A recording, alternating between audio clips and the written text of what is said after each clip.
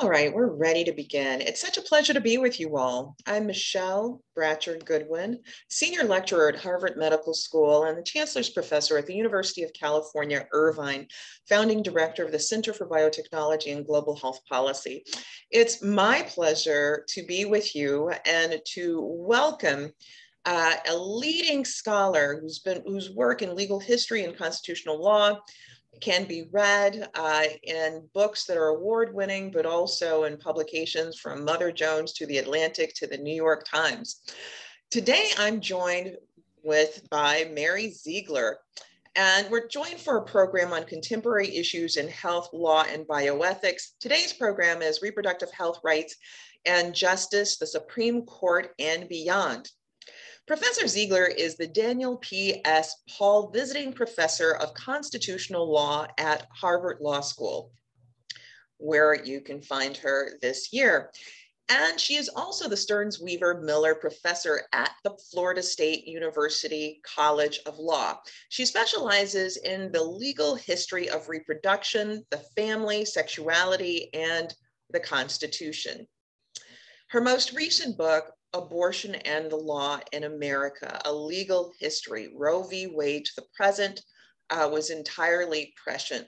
Who could have thought by writing that book, which came out in 2020, that she could have foreseen so much of the battlefront that is taking place across the United States, and tensions in states, and some of those issues making their way all the way to the United States Supreme Court. So without further ado, let's get this program started. We're going to take down this slide. Now, one matter of housekeeping. For this program, if you have questions for us, then please put them in the Q&A. We would like for you to submit those questions there. And as I've mentioned, this is the second of 3 programs that we're doing along this line. So please make sure that you stay tuned for our next one. And because we're recording them, you can also follow the conversation that I had with Professor Monica McLemore, which was just absolutely terrific, as I know this one will be as well. And if you have any technical issues, as you saw on the slide, you know how to address those. So, Professor Ziegler, it is such a pleasure to be with you. Thank you so much for joining me. Yeah, thank you. Well, I'm going to talk, I'm hoping this will mostly be a conversation, so I'm not going to talk at you for very long. The questions I guess I wanted to raise are the questions that are preoccupying me as a historian now, or sort of the how we got here questions. And I think probably we could divide those into 2 categories, the sort of what did progressives do wrong? And I think there are plenty of things to talk about there, probably mostly in the reproductive justice vein. And then I think something that often is lost in that conversation is what conservatives did well, because often when people approach either of us about this, it's often the conversation is what could progressives have done differently, which sort of presupposes that nothing is happening on the other side. On the other side. Is worthy of attention. With that, because we will be having a conversation, because this is just such a rich opportunity to be together, why don't we start there with the questions that you're looking to unpack? And I'd actually ask for you to start with the second one, if you don't mind.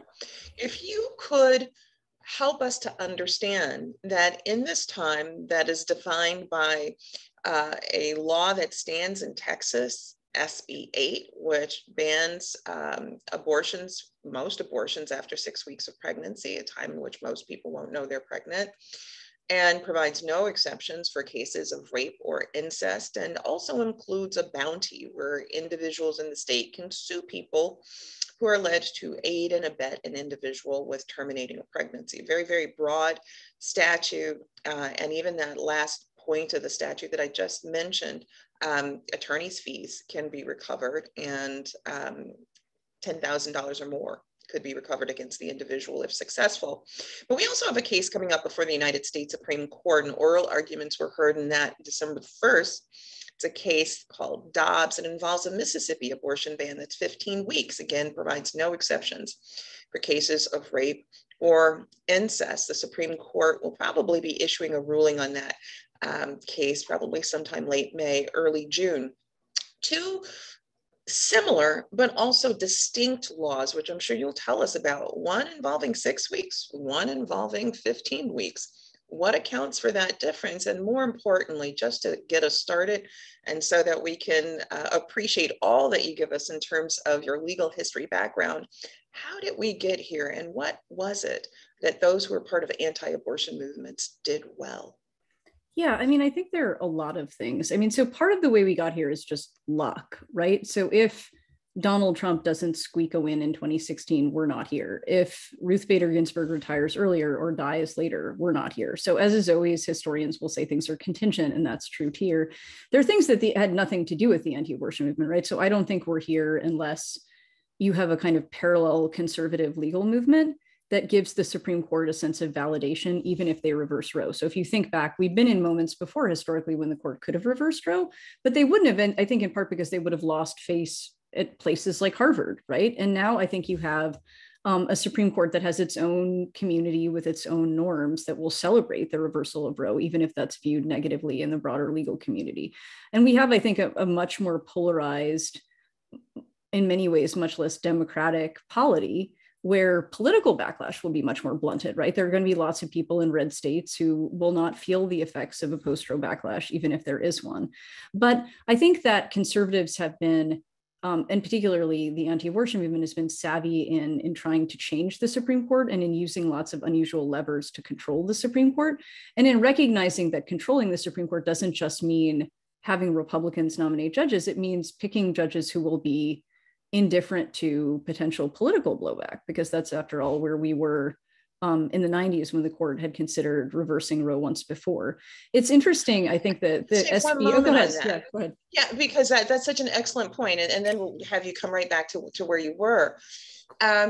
Indifferent to blowback. And I think it's probably worth just that note here, because, you know, if we were to look at this on a spectrum, Republicans helped to get us Roe, right? When you sort of think about Roe v. Wade, a 7-2 opinion, 5 of those 7 justices that voted to strike down the Texas law criminalizing abortion were Republican appointed. Justice Blackmun, who wrote the opinion in Roe v. Wade, was put on the court by Richard Nixon. So just this piece that you're telling us in terms of level setting, this kind of contemporary aspect of history, is dramatically different than when thinking about and positioning Republicans. And if you look at blowback, you know, Roe v. Wade is a very different time in terms of Republicans and the support for reproductive rights. Totally, yeah. Well, I mean, if you think about it, we've had a conservative Supreme Court majority now for a long time. So it's not as if this is just a story about partisan makeup, because we've been in that world since, you know, at least the Nixon era, right? So that isn't the story. And it's not even the story that people were nominated by Republicans who didn't like Roe, because we've been in that world for a long time. So other things have had to change. And I think conservatives have had a better sense of what it means to have a court that would get rid of Roe. And of course, those changes augur things for much more than abortion, because if it's a court that's not concerned about these traditional legitimacy checks, that has implications for voting rights and affirmative action and a variety of other things, because of course, that fear of blowback could have checked the court in other ways that it doesn't appear to anymore. So one of the benefits of the work of your books and the broader accessible work, your books are quite accessible, but you also are a public intellectual, and people can read your work in the Atlantic, New York Times, other venues.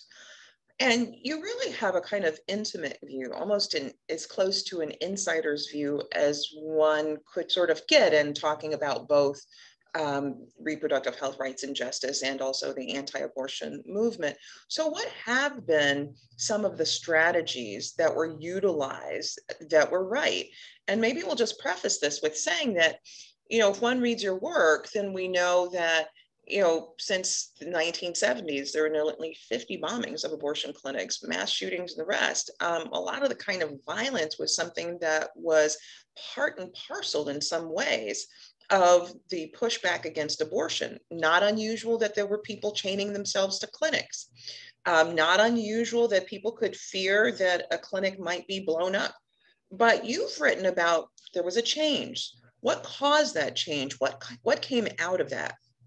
Yeah, I mean, what's really interesting about the anti-abortion movement, there were always sort of, I mean, like any social movement, you know, you're talking really plural rather than singular, right? But I think there has, for a long time, and I think there's been a recent change where the movement's turned its back on this, but there was a sense in which the anti-abortion movement was playing the long game, which is something that I think will behoove people who support reproductive rights and justice going forward. They understood that losing Roe was not the end of the story.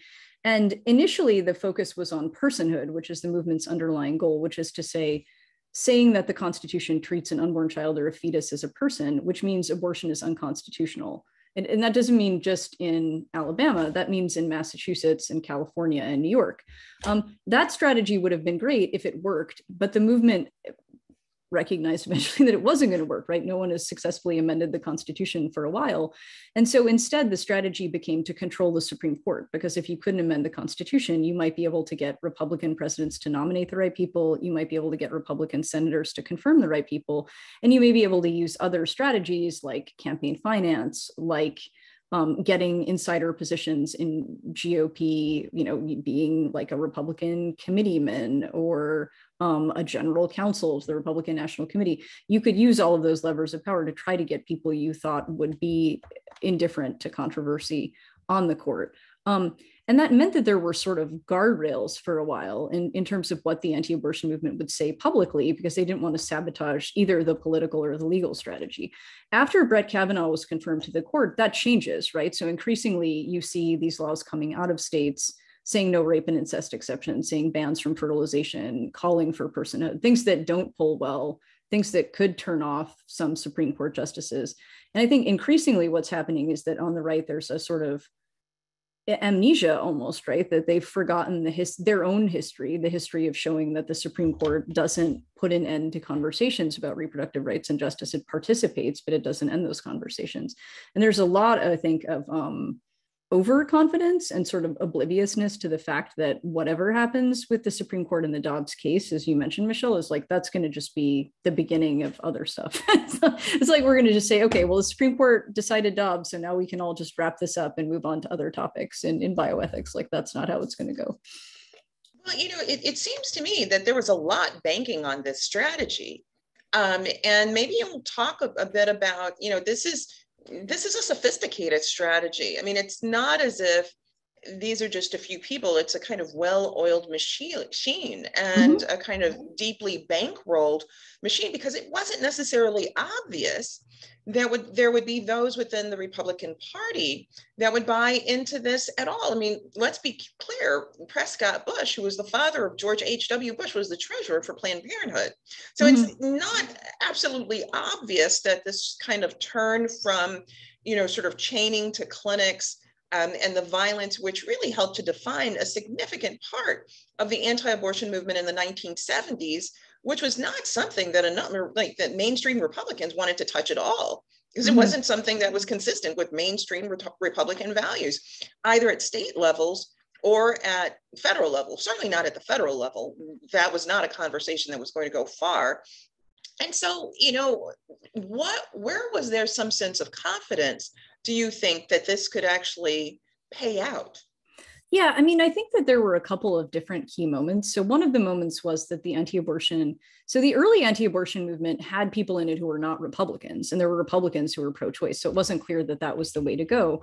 But when Ronald Reagan ran in 1980, there was sort of like a community of interest, right? So Reagan realized that he needed to pick up voters who would have usually voted for the Democratic Party out of economic self-interest. And he thought one way to do that might be to peel off socially conservative Catholics and white evangelical Protestants. Sort of insurgent conservatives who didn't like the GOP establishment thought that anti-abortion voters could help them get rid of people like Betty Ford and Gerald Ford and Nelson Rockefeller, who were either pro-choice or sort of they would view sort of squishy. And anti-abortion leaders who hadn't really liked the Republican Party any more than the Democratic Party sensed an opportunity. So there was a sort of partnership of convenience that made a lot of this possible.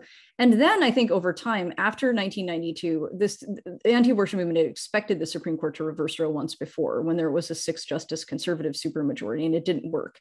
And so then the movement concluded that they needed to do more to make themselves useful to the GOP. And the way they primarily did that was through money, right? They helped Republicans outraise Democrats. They helped revolutionize the First Amendment doctrine and the way we think of campaign finance.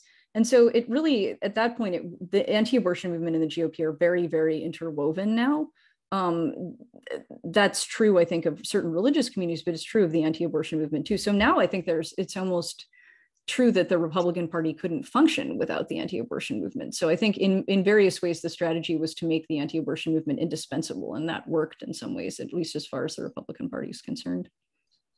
Right. Well, I was going to ask you about that, and you beat me to it, right? The possibility of the disentanglement. How exactly does one do that? Because if we look at various research studies, whether it's research studies that, that pivot to who are the people who utilize abortion services, and we know that there are conservatives who are anti-abortion who use abortion services.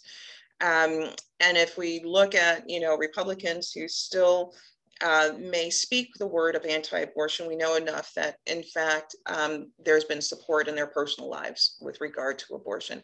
But it seems to me that the disentangling from the rhetoric would seemingly be very difficult now, just because of how interwoven, as you say, the movement has become to the party. Yeah, and I think one of the questions some people have is sort of, are we at a moment where there could be a party realignment, right? Because people will view the GOP and Roe as sort of the dog catching the car, right? Because getting rid of Roe has been this tremendous fundraising tool. It's been this tremendous get out of the vote tool. So the question would be, does the GOP want to get rid of Roe? And does that mean that anti-abortion voters will essentially say, hey, it's not in my economic self-interest to vote for this party? And the thing that misses is, well, one, that politics for many of these people is a question of identity, not just a question of policy, and a question of race and identity, not just a question about abortion. But it also misses that the end game isn't getting rid of Roe. So as much as the strategy has changed, the objective has not. So there still needs to be a strategy, if you're in the anti-abortion movement, to get to a nationwide abortion ban, because banning abortion in Alabama substantively doesn't change much, right? If you're looking at national abortion numbers, the vast majority of abortions are happening in populous blue states. They're not happening in small red states. Well, and it's become so difficult in small red states, places exactly. like Mississippi, only one abortion clinic left. Right. So if you want to change what's left, you have to have a nationwide ban. And to have a nationwide ban, you have to have a political partner. And you probably need to have control of the Supreme Court, because it's hard to imagine a world where we have Congress banning abortion, or California takes it upon itself to ban abortion. Like, that probably has to come to us in some sort of not democratic way, or it's not going to happen at all. Right. So this says a lot about, next level strategies, and maybe we'll turn to that before getting to, well, what was it that those who were indifferent or supportive of abortion rights didn't do well?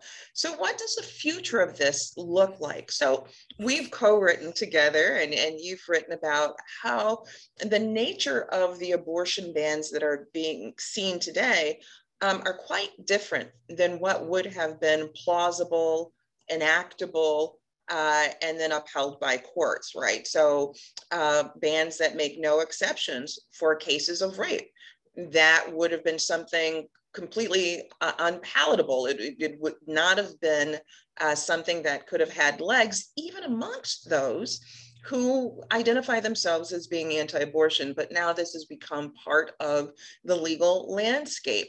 And we're very likely to see more legislation like this, not just Texas and not just in Mississippi, but we're going to see this elsewhere. How did we get to that point, Mary?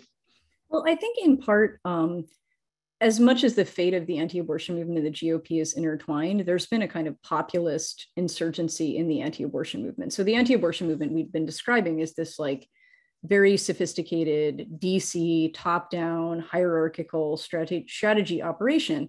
And at the same time, the anti-abortion movement's message was, we can have a Supreme Court that doesn't care about polling, focus groups, popular democracy. Like, we can just have a Supreme Court that will do what we want. So eventually you began to see voices in state and local anti-abortion organizations saying, well, why doesn't that apply to us? Like, why doesn't that apply to politics? Why can't we just do that now with our policies? Like, if we have the Supreme Court we need, why do we need to be jumping through all these hoops? So you began to have groups that had been dismissed as fringe groups dominating strategies. So if you may have heard of the so-called heartbeat bills, the people behind those were not major players in anti-abortion strategy until 2018 or 19.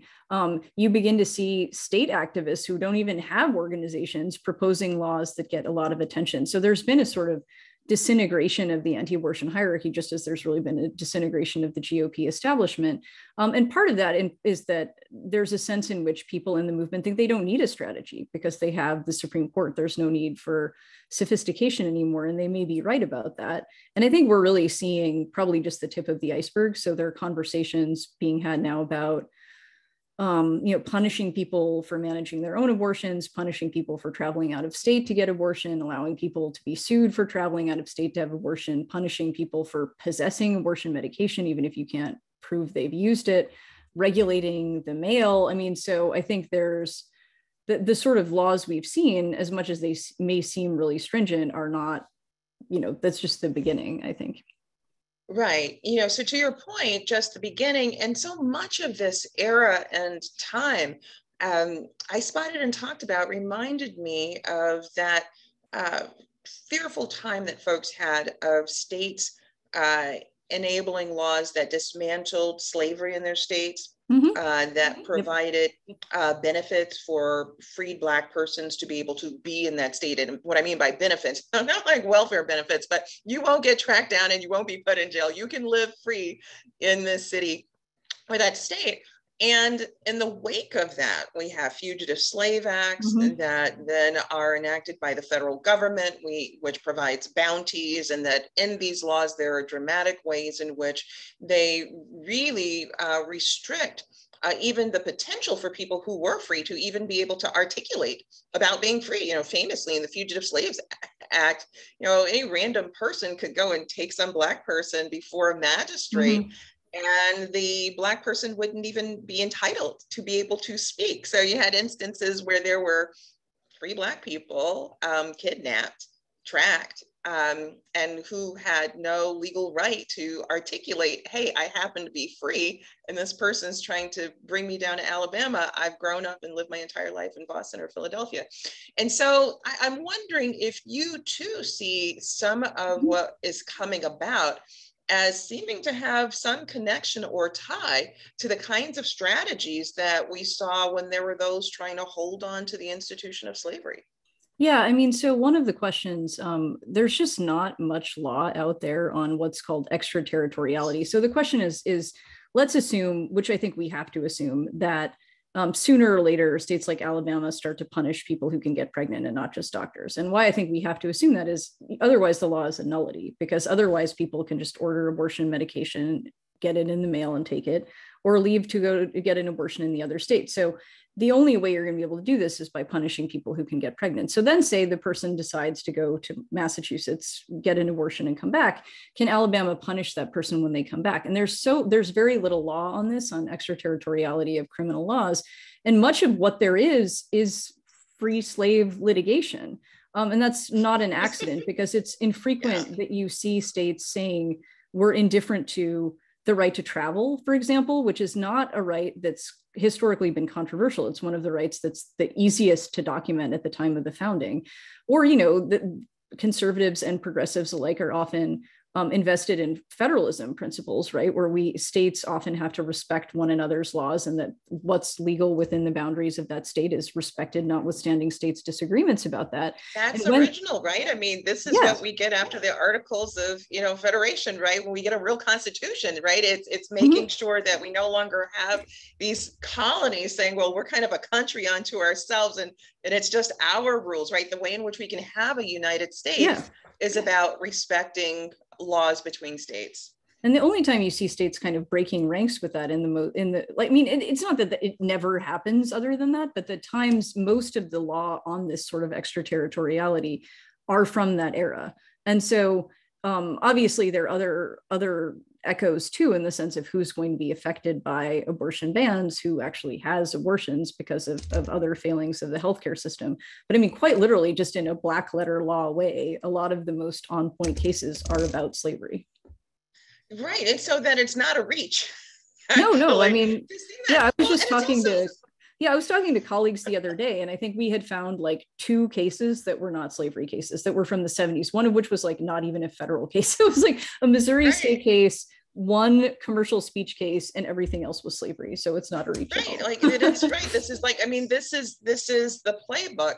And for those who say, well, you know, it's a bit offensive to their sensibilities to connect this era to a time of slavery, but you know, as your work has spoken about, and mine has too, so many of the people who are going to be affected by these laws happen to be people who are economically vulnerable, and amongst them, women of color, because in the states that have really made some significant anti-abortion progress, it's the people who are Black and brown who are most affected, or in Mississippi, for example, Yeah. right? With one abortion clinic left, empirically, we know that the people who most use that clinic happen to be Black women. So when you sort of connect this legacy of slavery and the laws that look most similar are in that time, the people most affected today who may be trying to go out of state and find ways to actually be able to get the reproductive health care that they want will also be Black women.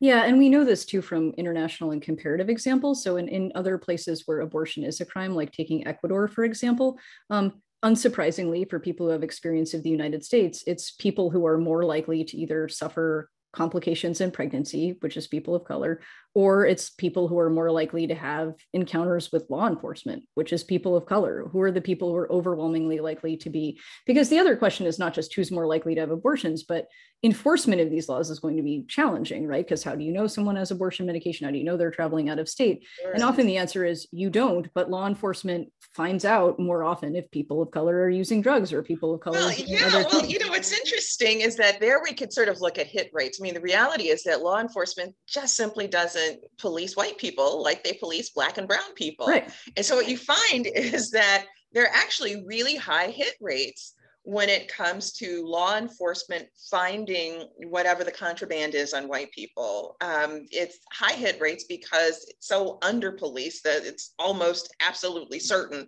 that they're right, that there is something wrong happening here.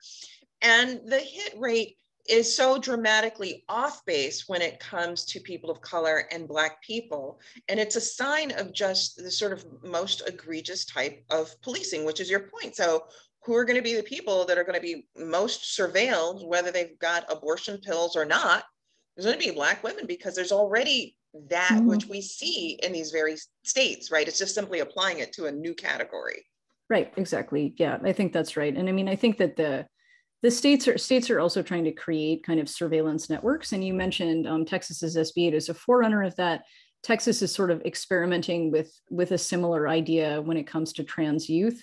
And I think because they recognize that if you want to capture a broader universe of people having abortions who are not the people who are over policed, then you have to have some kind of surveillance network, because otherwise, you know, people are going to have to kind of rat each other out or look at people's social media or look for a financial reward, unless they're already people who are, you know, as they say, known to law enforcement, because law enforcement is looking for a reason to do something.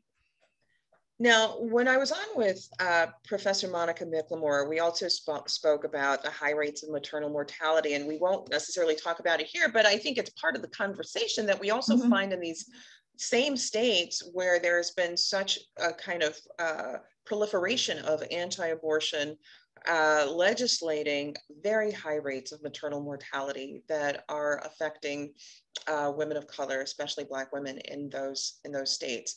I want to remind those who are joining us right now that if you have questions, then please put them in the Q&A and we will get to those. But before we do, you also mentioned when you started that there are 2 questions. One of the questions relates to what's been done strategically well by those who've been part of the anti-abortion movement. And then there's the question about, well, what is it that progressives lost in this space. And I might just add to it, as you transition from one to the other, how has this affected doctors? Because historically, even though we've spoken about these issues, and most people, even law students, think about Roe as something that was liberating for women, and substantively it was, but these were laws that were criminalizing what doctors would do, right? Mm-hmm. And so doctors have played a central role in the narrative, even though in some ways, you know, and they're there in the cases, but they're kind of taken out of the social narrative. So as you transition between the two questions, if you could address that a little bit, would be great. Yeah, I mean, in terms of the role of doctors, doctors historically were huge. I mean, I think doctors were the reason that the Supreme Court in large part decided to rule the way they did in Roe. It was not certainly because of, you know, the sympathy for the women's rights movement. If you read Roe, it seems as if the right is being assigned to physicians, not to women. Since then, the story is much more complicated. Doctrinally, the court has made it increasingly clear that not only are doctors not rights holders, their ability to bring cases on behalf of their patients is not a given. I think politically, physicians had largely sort of stayed out of fights about abortion, although there's certainly physicians involved, like the American College of Obstetricians and Gynecologists has usually staked out a pretty, you know, pro-choice position.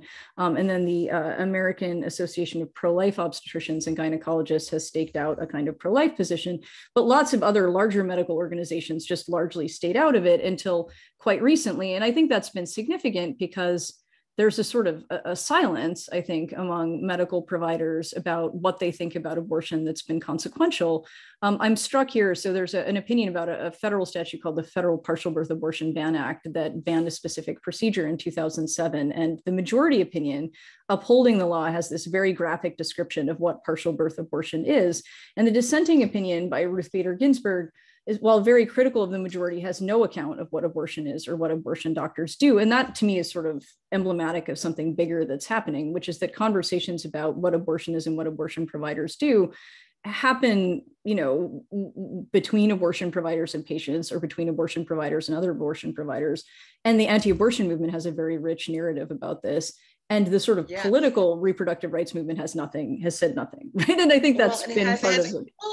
You know, and it's also been interesting too, because then it's also been a matter of who gets to control the narrative within these spaces, right? So it's been, and that's been significant because there's such a gap in terms of how people then come to socially and culturally understand abortion. So it's almost as if, look, you know, there's a kind of common sense around pregnancy, but you can read Supreme Court cases and others where the common sense around pregnancy, or what would be the medical standards around pregnancy, no longer are the same, right? So abortion gets read as incredibly dangerous, when on the other hand, you know, the World Health Organization has long said that an abortion is as safe as a penicillin shot.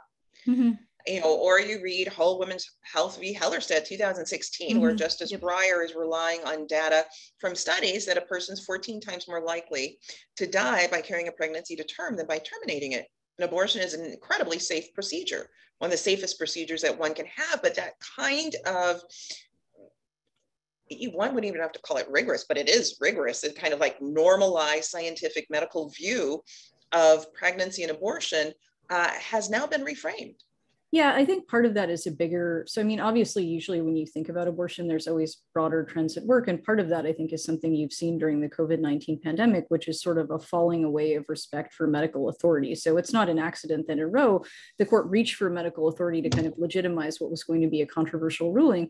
That would be much less effective now because, of course, many Americans question medical authority. They believe medical authority has been politicized. They think that people like media gatekeepers who report on what medical authorities are doing are not trustworthy. And so I think that's certainly part of it too, that you see non-healthcare providers weighing in more on what healthcare providers should do because there's been a loss of trust in some quarters. Or narrative as if they are medical providers themselves, right? I mean, that's also been the rise of crisis pregnancy centers as well. I mean, people maybe even and parallel medical communities too, like the American, I hate all the acronyms, so like the American Association of Pro-Life Obstetricians and Gynecologists, like we should just like have, you know, like acronyms on we should maybe after this we'll make sure that there's a circulation of a document that hits all of the acronyms that are being described in this program.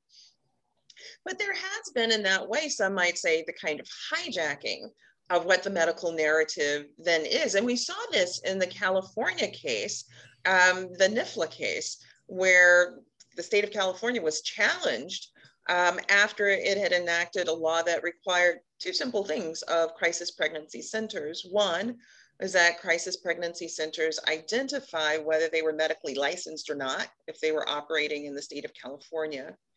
And then the second thing was to post a sign that says, well, the state of California has passed laws that protect reproductive rights, and that one can have access through the state of California, if indigent, to STI screenings, to contraception, and a variety of other things.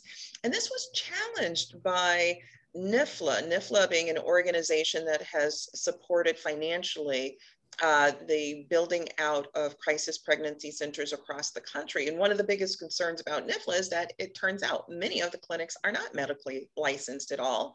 And that even though people may wear stethoscopes inside and wear lab coats, that some of those people don't even have high school diplomas, are not necessarily college graduates. And so the concern was, people who are coming in and wanting to get care, reproductive health care, and talk about abortion or obtain an abortion, might not realize that the places that they're visiting actually have no medical expertise, with the exception of being able to provide a sonogram.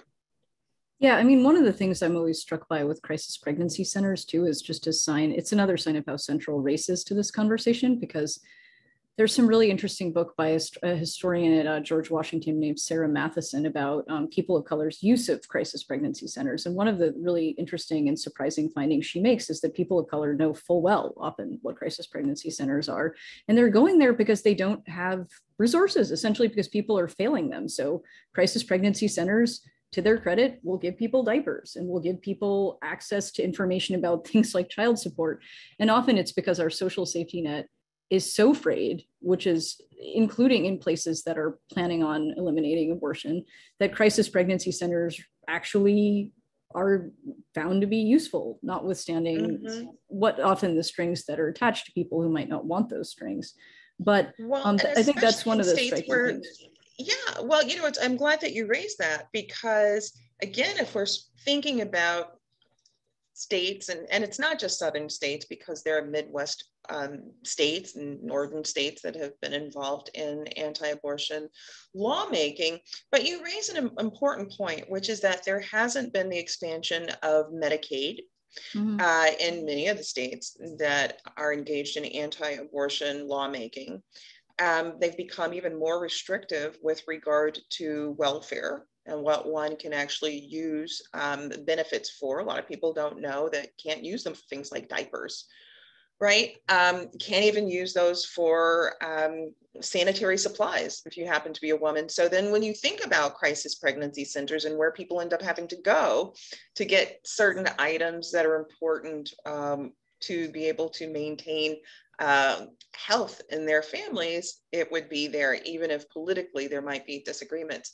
All right, Mary, I promised that we would transition to the other question that you have. And to just give a bit of a preview, I then want us to talk about then what is that hard space, that space where there are people who are anti-abortion and who are trying to figure out where there is some, and if there is some way, some middle road between an anti-abortion movement and a movement that supports reproductive rights. But before we get there, what's your take in terms of the progressive movement and what it failed to do or what it's doing right?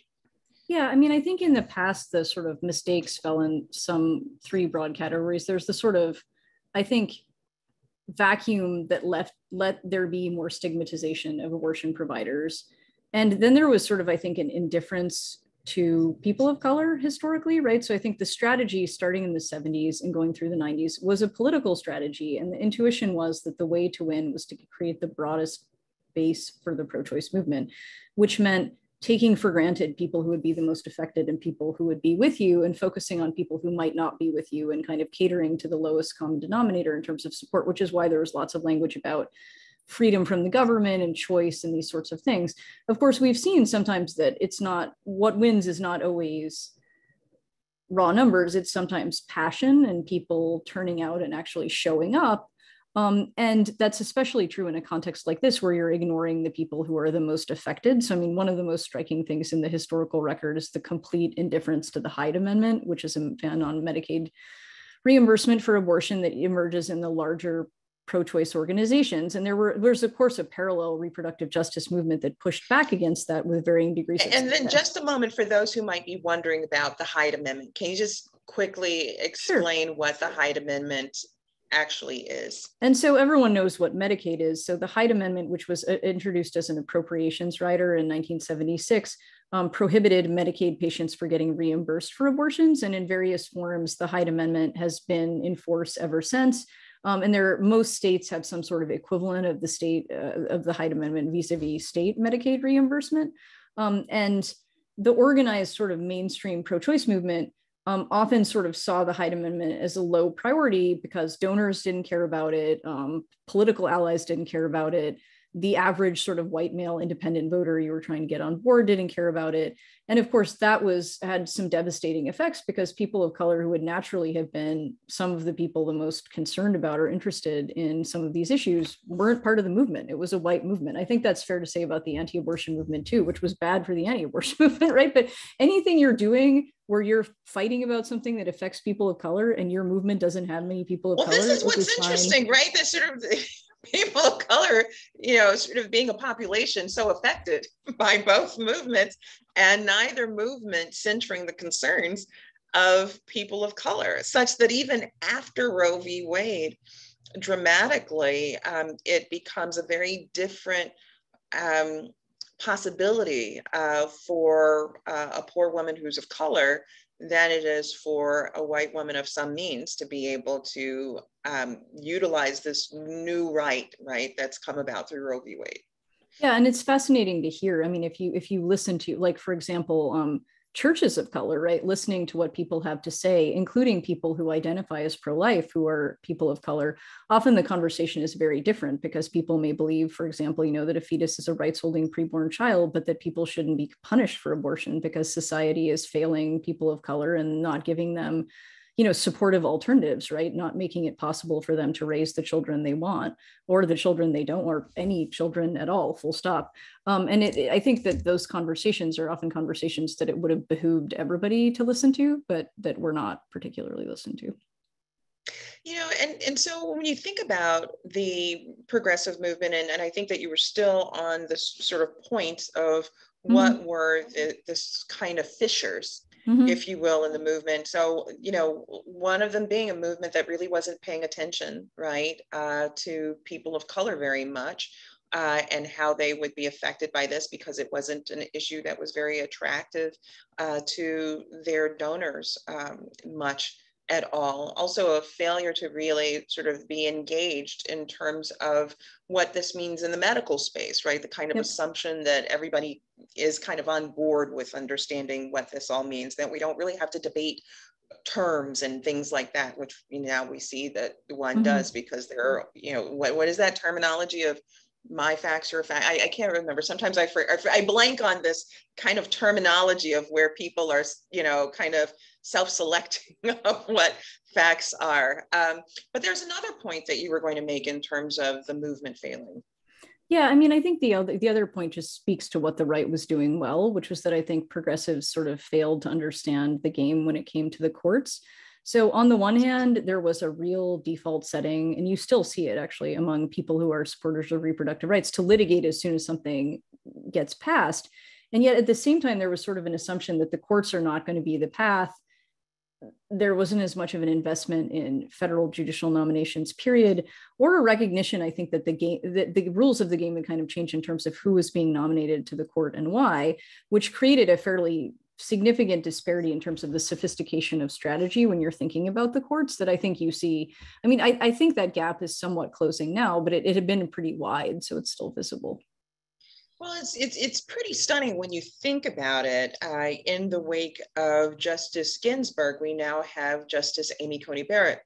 Couldn't be a sort of more different, right, on a spectrum in terms of ideology and perspective. And the Rose Garden Justice Amy Coney Barrett, not justice yet, but had been the nominee, said that she saw herself in the likeness of Justice Scalia, who in the last half century was considered one of the most, although one would have to debate that, but whether he was the most or Justice Thomas, the most, conservative justice on the Supreme Court.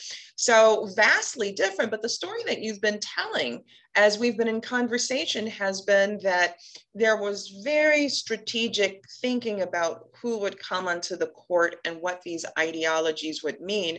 And also, I think that what you're saying is that, yeah, there was a Ruth Bader Ginsburg on the court, but that wasn't because of any kind of strategy. It's just because she was smart. And if anything, just the strategy of her husband who thought she ought to be on the Supreme Court.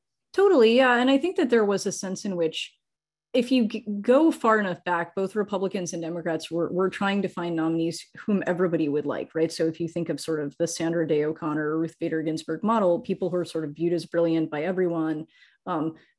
O'Connor, is unanimously confirmed, has like almost no questions about abortion, gets the sort of, thumbs up because she's the first woman nominated to the court. And that was sort of the dream of both parties, was sort of the smoothest confirmation possible. And then at some point, I think, particularly on the left or on the right, but to a lesser degree on the left, there was a realization that you could get people riled up about the Supreme Court. You can get people, at a rally for Donald Trump saying, fill that seat for Amy Coney Barrett, where they care more about that than about Donald Trump in other ways.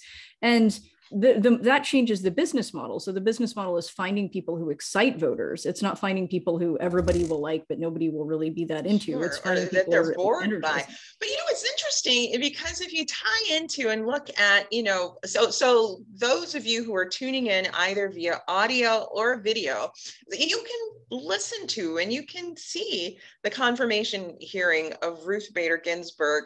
And what's interesting about that, and that connects to this conversation then, Mary, were the very easy conversation that she had around abortion, right? Because she was widely supported. She only got, a couple of, votes against her. Wherein in this day and age, you could imagine that, nearly half of the Senate might vote no, just given the partisan nature in which voting takes place. And given that, Justice Ginsburg was,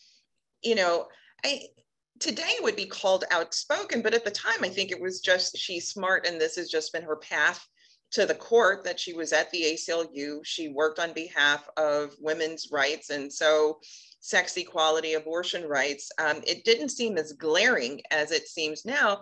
And I say that because if you go back and you read the transcript or you look at the C-SPAN video, you have Republicans in Congress who are not flailing about as she's talking about abortion.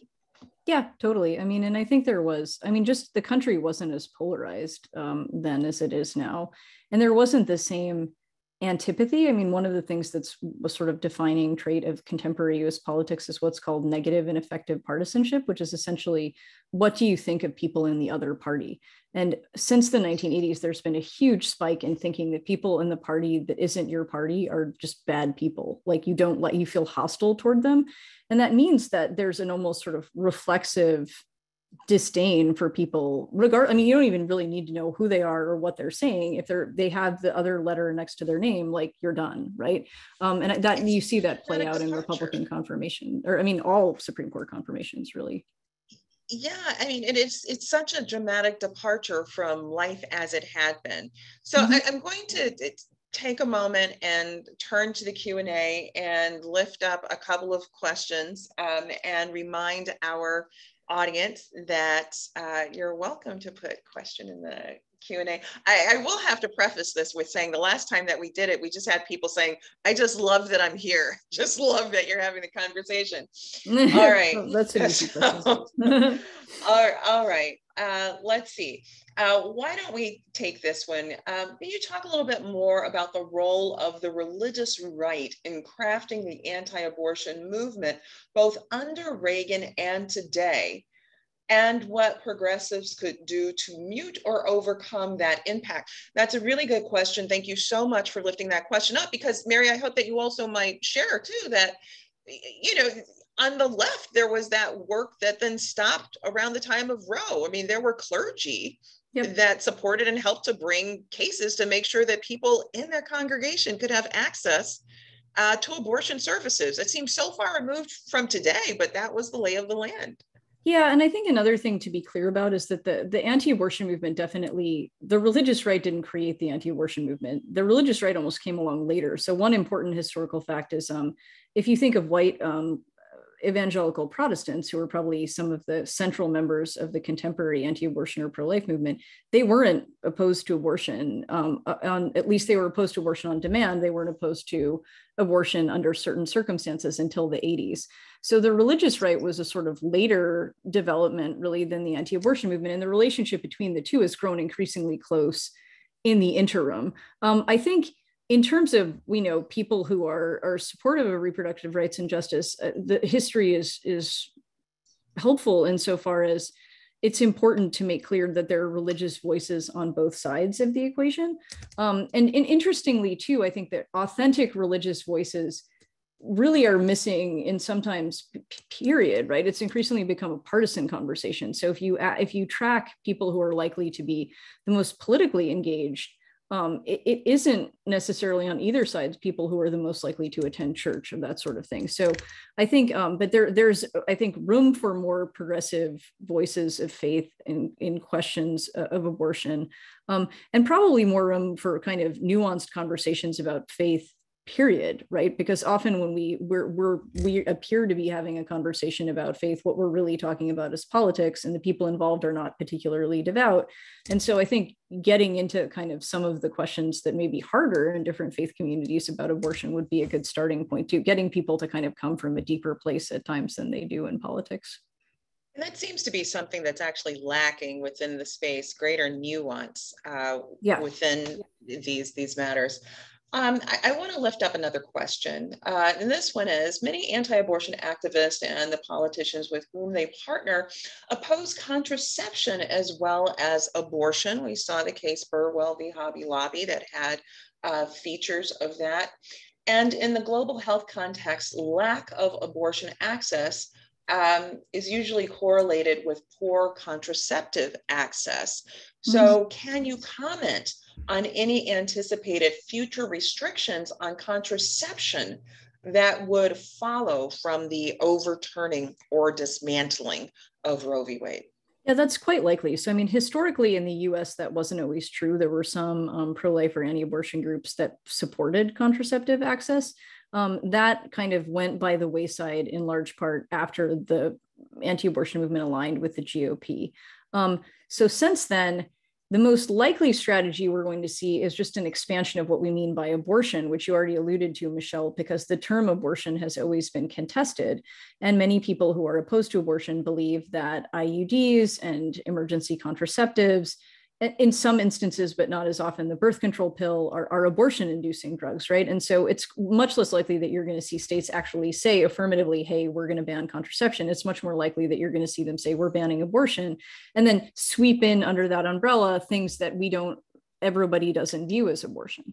Well, and that just simply isn't, right? I mean, so this is also part of what's been missing, clear definitions that can be universally accepted. And the real challenge is that it's a challenge in accepting things that should be universal. And when you think about it, we began this conversation with talking about era from long ago, slavery. But if we were to sort of really unpack just where a mind can be around this, I mean, we spent hundreds of years in this country saying that Black people were not people. Right? I mean, even in cases of white men fathering, a lot of them did Black kids, right? So you father a Black kid, but that child's not human. Or even the debate around the 13th Amendment in 1865, there were still, this is after the Civil War, after the Union is won, that there were senators that refused to call Black people people. Refused. You look at the record, they're only referred to as property. And so when we then talk about, well, what is an IUD? Now, an IUD does not cause an abortion. It does not. It can't. But when you think about how people get fixed to certain kinds of ideologies, that here is an ideology that must be true, just like it must be true that Black people are not human beings, that Black people are like chattel, cow, sheep over in the field, including the children and offspring of slave owners, then those fixed ideas can last for a long, long time. We've got another question that's in the queue, and that is, the definition, is there anything within the context of bioethics, or we can expand this a little bit, perhaps that gives any recognition of pre-born children, according to the question, as requiring protection? If so, how? What are the limits on abortion, or what limits on abortion do you include? Are there any? Yeah, you take that question in any way that you can. I mean, my sense of that is that I wish we were in a place politically where we could have a good conversation about that, because I think one of the questions that's disturbing to me or concerning to me is in many other countries, not all, but some other countries that ban abortion, there's a sense in which that should come along with support for people who are being told they have to carry pregnancies to term. And at the time that you're saying, okay, we, the state, think that you have a moral obligation to protect a preborn child, we're going to then show you that by supporting you and supporting this child when it is born.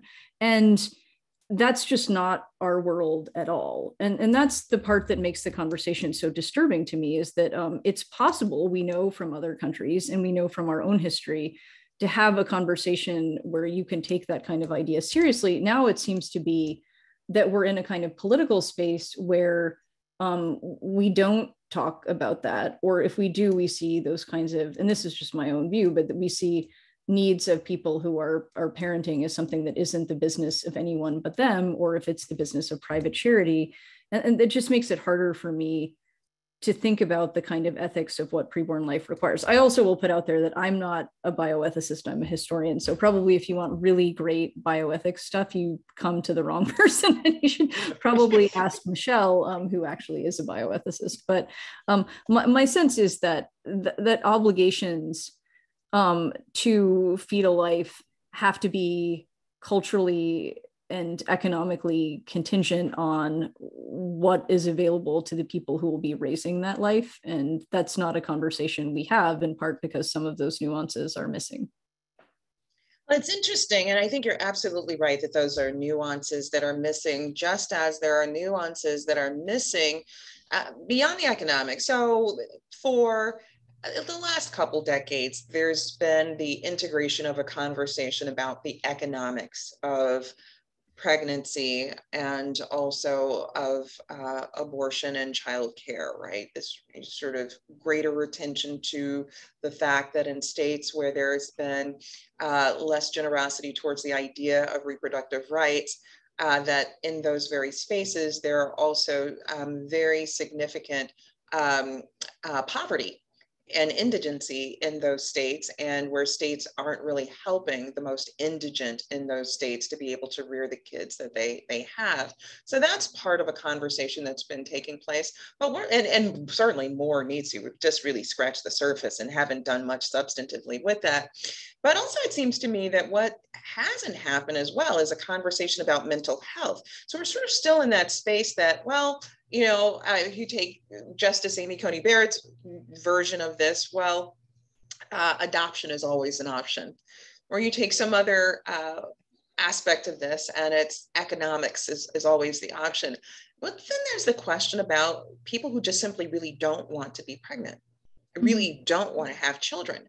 And that seems to me a space that we really haven't unpacked in our country, right? We're sort of still in that space that you must want to have a baby. And if you're pregnant, you know, you had a responsibility not to become pregnant if you didn't want to have a child. And it's almost like a sense of punishment. And it seems to me that what's left out of that is interestingly some of the literature that's coming from the law and econ space, right? So people are studying behavioral economics, right?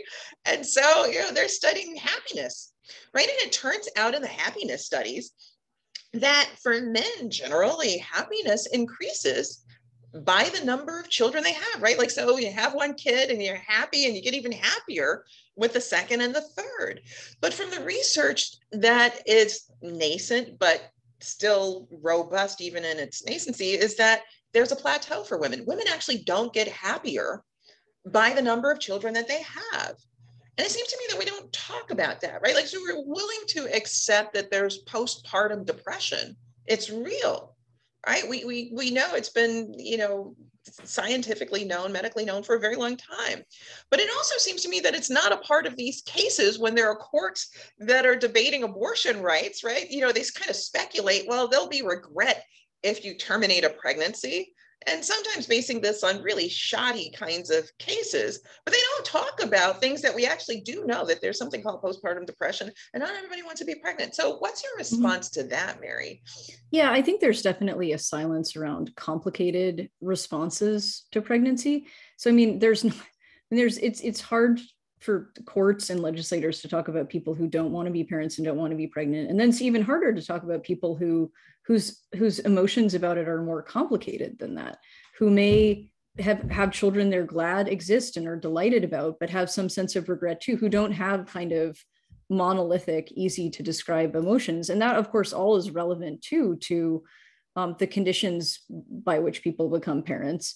But because there's a sort of, the conversation generally is that people want to have children, or there's one, that it's an on-off switch, right? It's either thumbs up or thumbs down. And two, that and that it's not contingent, right? That people who don't want to have a child don't want to have a child because they don't like children, not because their conditions are one way or another. And that people may have more nuanced reactions. There's just no conversation about that, which makes it really hard to understand what people would need to be in a setting where they would feel supported in their childbearing decisions.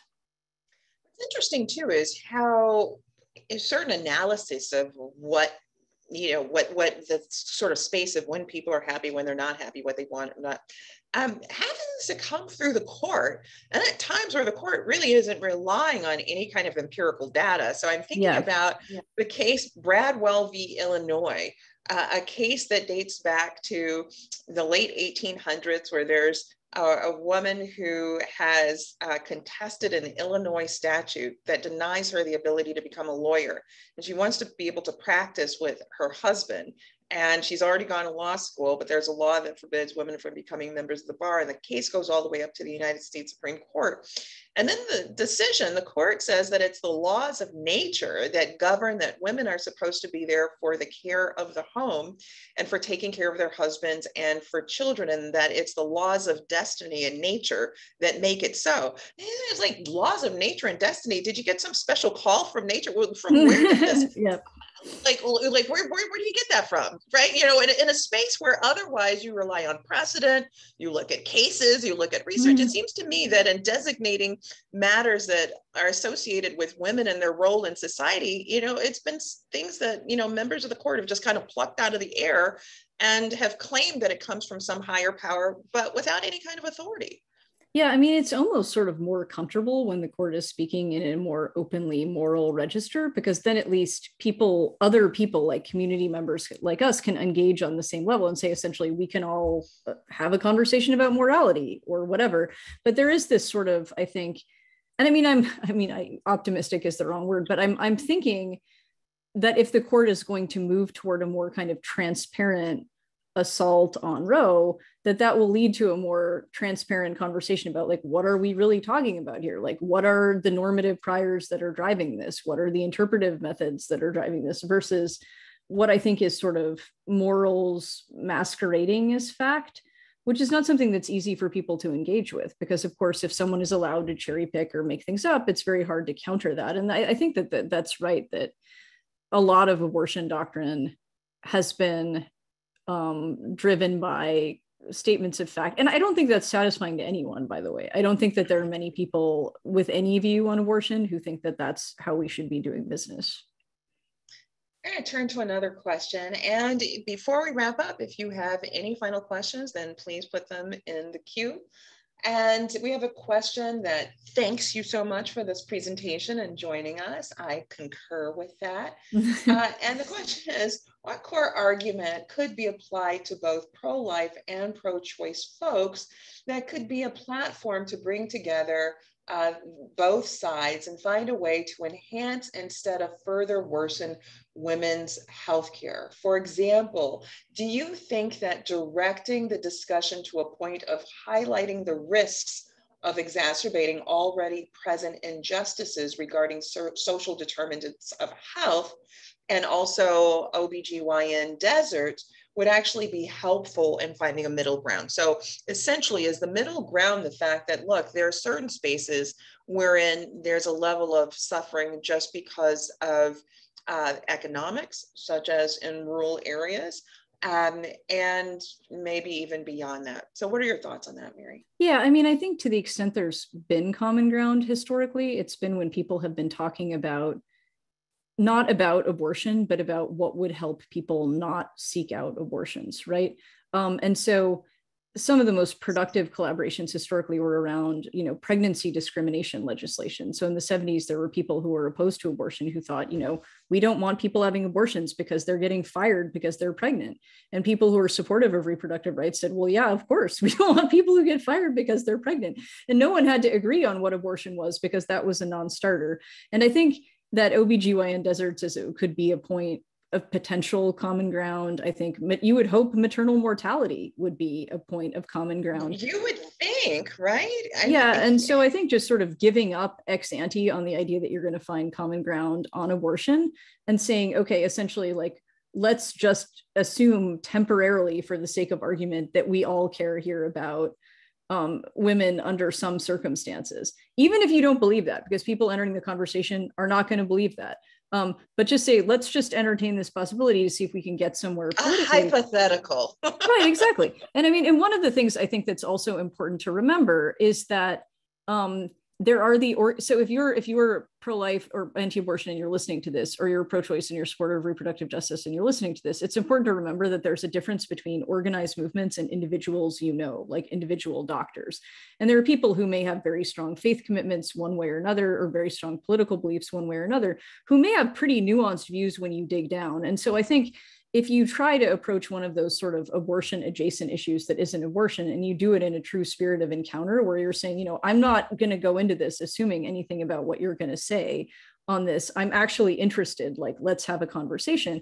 People will sometimes surprise you because not everyone, as is the case with any stereotype, not everyone will conform to every aspect of the stereotype, especially when you move beyond organized movements that have been defining the conversation. So all of that said, it's really hard. I mean, because I think our politics are so polarized that finding even like having a normal conversation is not easy anymore. So I'm going, where our time is running short, but I've got a couple more questions that I'm going to put forward before I let you go. And as usual, it's always such a delight for me personally and professionally to be in conversation with you.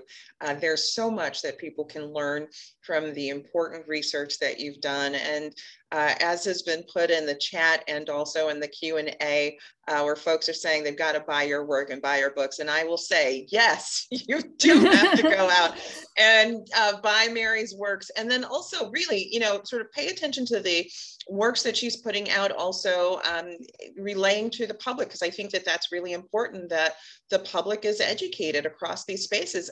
To just take a pause here, it's unfortunate that it's taken this long to center conversations about the things that matter to women's lives and people of certain reproductive capacities, people with the capacities to become pregnant. I mean, when you think about it, right? I mean, it's 2022 and 2021 where there began the normalization of conversations about these matters, which are central to half the population's life. Totally. Right? Yeah. And not just within the context of abortion and pregnancy, even luxury taxes on tampons and things like that. It's kind of like a 4-letter word and taboo, right? To talk about menstruation, and half the population, if not more, right? Menstruating people, right?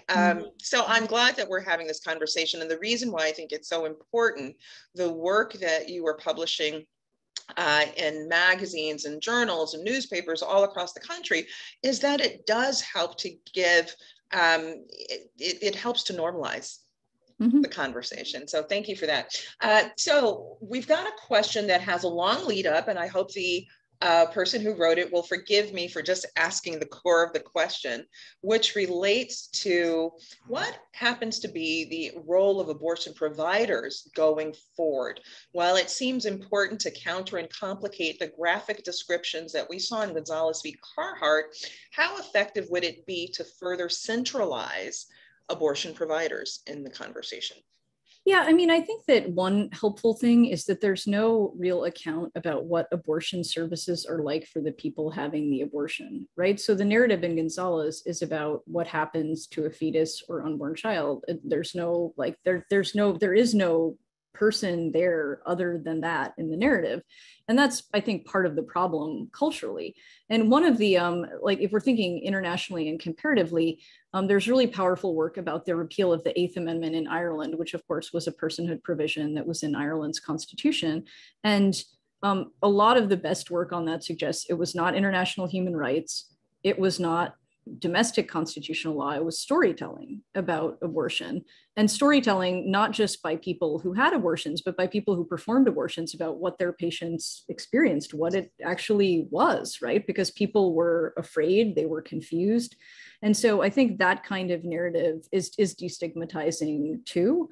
I don't think, you know, obviously, I think that the person asking the question might be rightly concerned that there's too much of a focus on abortion and too little of a focus on lots of other forms of healthcare and other issues affecting people who can get pregnant. And that's totally right. But I think insofar as we're thinking about having a conversation about abortion, it has to be a conversation where we think of, or, you know, different perspectives are out there and not just the perspective of people who are concerned about, you know, or who think abortion is wrong. Well, this actually ties to, and we'll just take two more questions. And thank you all for all the love that you're sharing in the Q&A. Folks are really celebrating this conversation and what you've brought to it, Mary.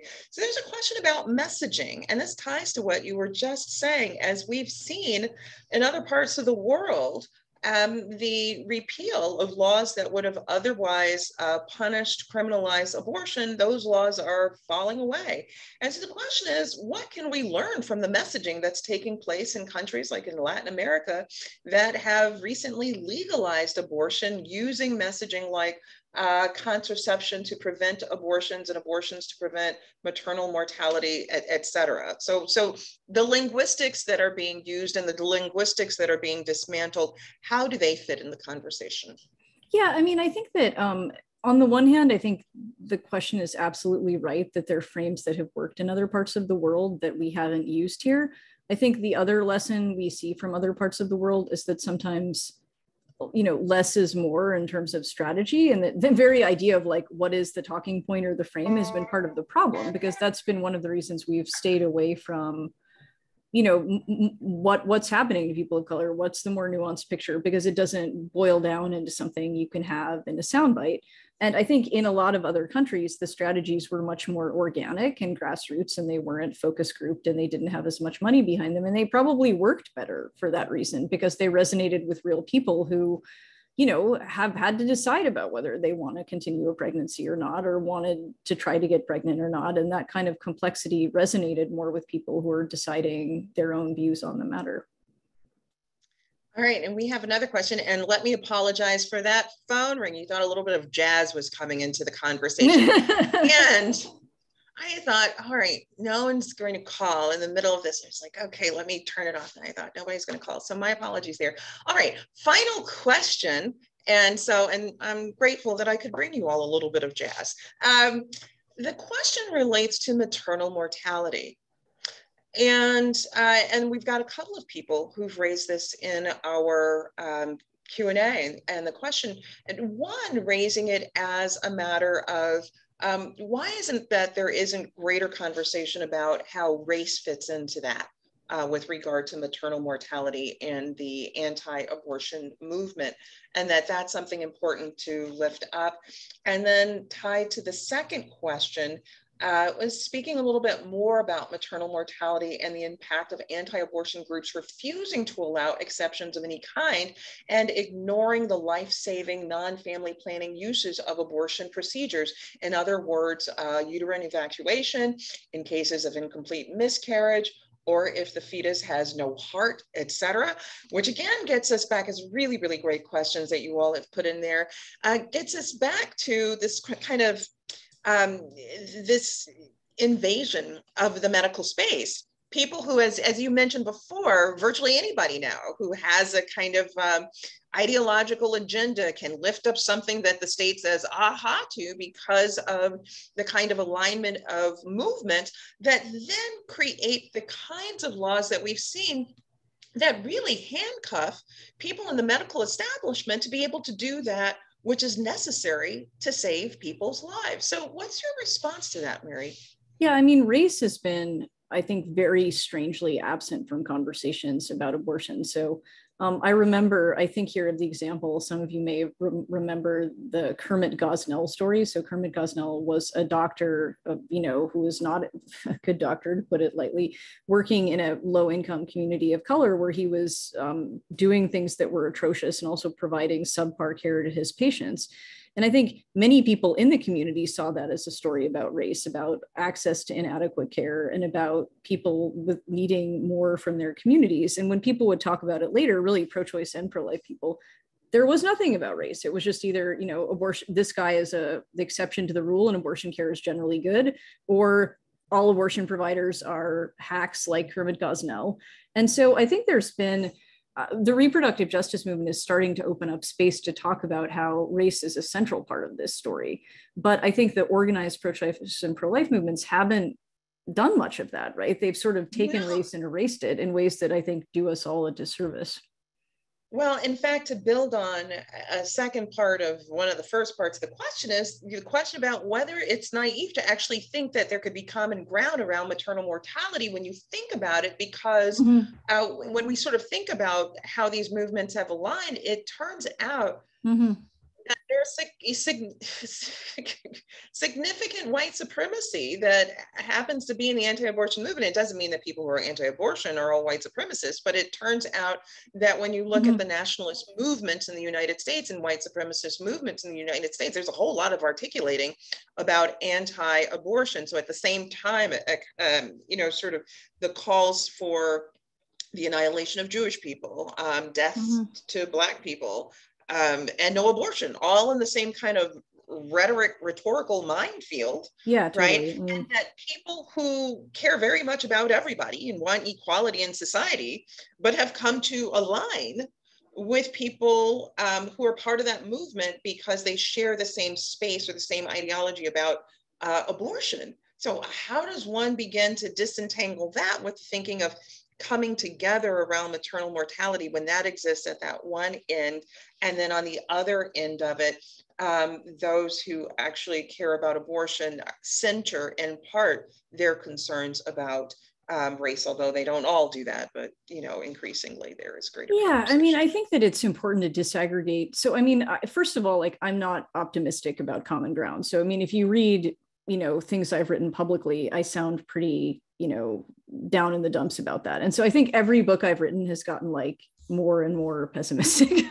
So if I'm making it sound like this is like totally going to happen, that's not what I think. But I think to the extent there's any room even for exploratory conversations, it's not with movements, because Michele is right about the characterization of the movement. It's about individuals, because not all individuals ascribe to everything the movement is doing. And so this is more sort of in like local, in your community, in your hospital, those are conversations worth having, because you don't know if there may be some opportunity to do something productive with someone, whether that translates into, you picking up the phone and calling like a national organization, like that's probably a waste of time. Like I would not encourage you to do that. So maternal mortality, I think, is more sort of like a hypothetical, like I would hope that would be. And I mean, in my experience in raising that, it has not been, for what it's worth, right? I mean, I've heard a lot of, it's people's fault, essentially, that maternal mortality tracks, bad behavior by people who are not taking care of their bodies, and that's why they're dying. So I haven't heard a lot of encouraging things about that. But at the same time, I've met individuals who disagree quite strongly on abortion who do care, right? And particularly, I would say healthcare providers who care about their patients, right? Who are open to those kinds of conversations. So I think to the extent there's anything hopeful, it's at a much more kind of granular meeting an individual and using that to hopefully build something, versus at our national political conversation on race in particular is getting worse and worse. So I that's have not one as last promising. question for you, but it actually does open up a conversation that perhaps just within the anti-abortion movement, that could be a disassociation from white supremacy, right? Mm-hmm. That so maybe it's not a sort of coming together between those who support the full scale of reproductive health rights and justice and those who are anti-abortion, but maybe it is just within the anti-abortion movement that there can be the disentangling between this sort of anti-abortion and love everybody versus anti-abortion and wanting to see the end of communities, certain communities in this country. Who knows? Final question for you, Marion. Thank you so much. What's next? What's your next book about? Give us a bit of a preview, and when is it that people can get their hands on it? Sure, I have two coming out in a year, which is weird for me, but it's just because of the moment we're in. I have one coming out in June that's called Dollars for Life. That's about how the anti-abortion movement transformed how we understand the First Amendment, how election spending happens, and then sort of transformed the Republican Party. So that's coming out with Yale in June. And then I have a book about the question in the second book, which is called What Roe Means, is sort of why are we still obsessed with Roe when it's not the law anymore, when critics have widely derided it. It hasn't been since the early 90s. Yeah, and so there's still this collective fascination with Roe, which I think will last even if the court, fully overruled Roe. And so you can look out for both of those. The first in June and the second one is going to be in January of 2023, both with Yale University Press. Well, Professor Mary Ziegler, it has been my privilege to be with you this evening. I thank you so much for joining me at Harvard Medical School for this important conversation that's part of the series that we're doing in ethics. And we're all going to be looking forward to reading your next books when they come out over the summer and then over the winter. Thank you all for joining us. Be sure to tune in to our next conversation. And good night. Thanks, everybody.